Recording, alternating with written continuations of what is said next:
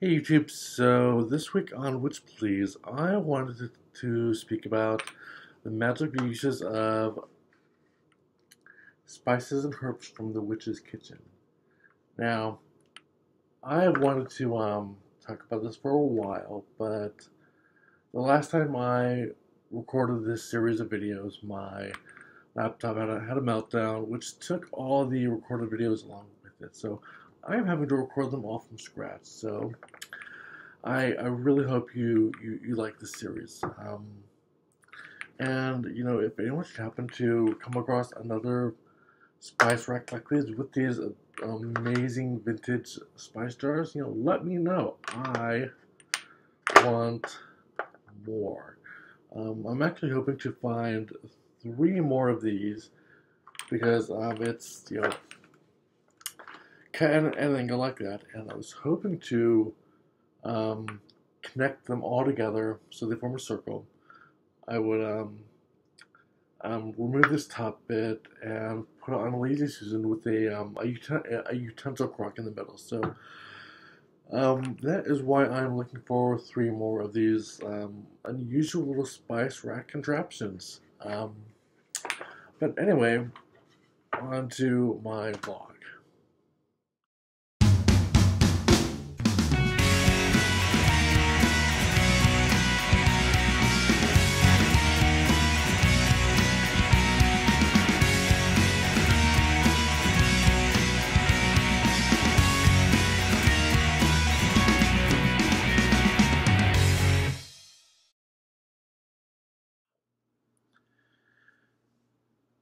Hey YouTube, so today I wanted to discuss another herb in my Hearth Witchery series, and that is mustard. Bright yellow, delicious on hot dog mustard.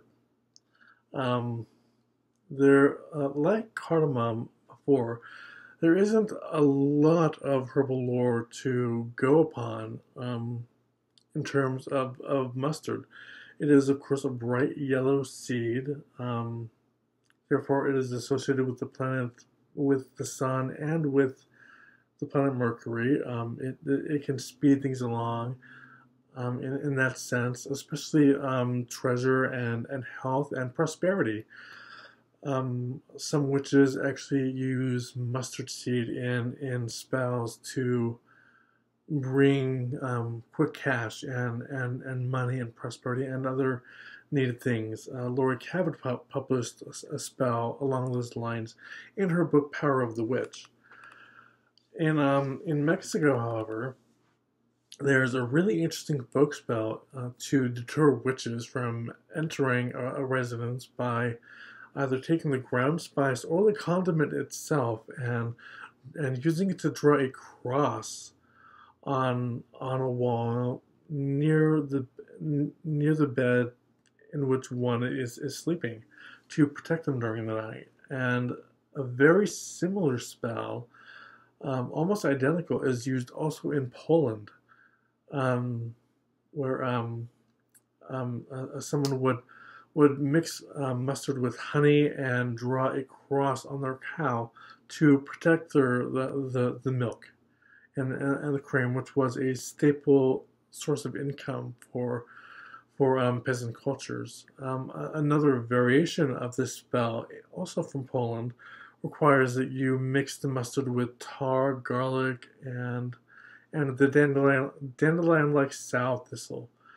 And as you were rubbing it onto the cow's horns, you had to recite a verbal charm, which ran something like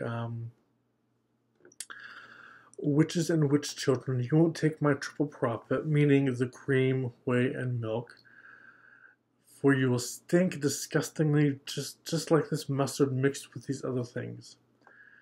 And this charm was supposed to remain intact as long as the mustard remained bitter and the honey remained sweet and sticky. And that is really all she wrote about mustard. It's good in money magic, and it is particularly renowned in protection spells. Probably because of its very fiery-like flavor that is somewhat similar to garlic in a sense that if you have a little too much, it'll sour your breath a bit. So think of that the next time you use mustard in your food or your cooking. I myself plan to make my own mustard with this ground spice that I have had laying around for a little while.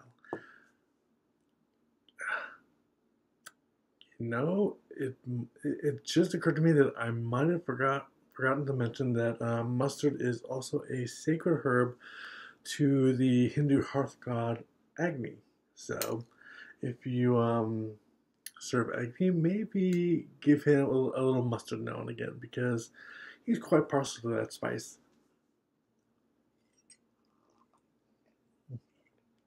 So,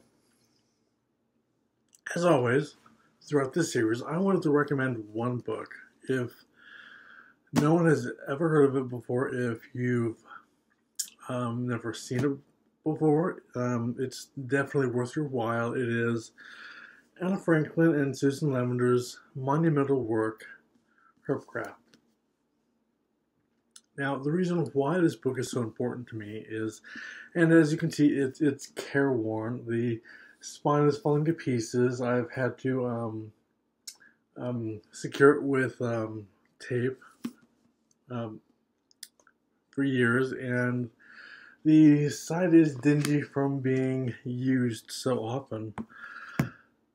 Now, when I first began my studies and first began practicing the craft, the first book I ever bought on herbal magic was, of course, Scott Cunningham's Encyclopedia of Magical Herbs. And that book serves a purpose to some. However, it only seemed to serve a purpose to those who didn't want to know much more than sort of the surface magical uses and meanings of certain herbs. I, however, wanted to know the why and the wherefore. I wanted to know why a herb behaved magically in a certain instance. You know, for example, I wanted to know the legends and lore behind why roses are used in love spells. Why peppermint is associated with lust. I wanted to know. I wanted to know the magical uses of herbs more intimately, much more deeply. And Cunningham's book really didn't satisfy that need. I owned it for many years, and I found that I never really used it.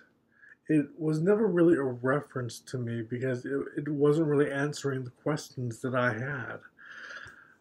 Fast forward to a few years afterwards, and I bought this book, and it provided exactly the sort of information that I was looking for. In fact, this book is actually the inspiration for a book that I am writing on the subject. So if you want to know more about herbal magic than Cunningham's book will typically allow for, definitely get this book. It will serve you well. It served me well.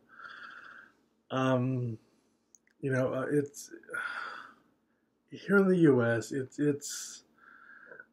We produced a lot of very jaded pagans. It's occurred to me because so many pagans are used to very minimalist works, such as Scott Cunningham's books and other contemporary pagan authors that only really graze the surface of the subject they're speaking about. And it's come to the point that they simply don't buy books by witches anymore. They think that witches are ill-equipped to write on the subject that they happen to be writing on, and that's not always true. I take a very logical approach to the subject of herb lore and magical herbalism, using a very analytical mind, a very comparative methodology. that allows me to say that this class of herbs are used often in this way, and you can repeat that sort of analytical methodology across the board to a variety of herbs that are ruled by similar planets, similar signs and elements, so on and so forth. Unfortunately, I bought this book back when the value of $1 was about half the value of £1. So at the time, this book cost me like $45 when it's still like almost £20 on the publisher's website. And I decided to look it up again because the last time I looked it up, it was for sale for about $25 on Amazon. But I was surprised to see Amazon selling it for between $92 and almost $100. It's ridiculous when the book is still in print. So far as I know, anyway, the publisher is still producing it. I've sent them an email asking about that. So as soon as I know, I will absolutely let you know. And perhaps they can contact Amazon to get that price down and ensure they have brand new copies direct from the publisher so that they can sell them and make sure that more American witches and pagans have access to Herbcraft by Anna Franklin and Susan Lavender. So until next time, my witches, keep calm and witch on. Oh my god, this book right here, I wish this book had been published years ago, back when I was first starting out. This book was published in 2003.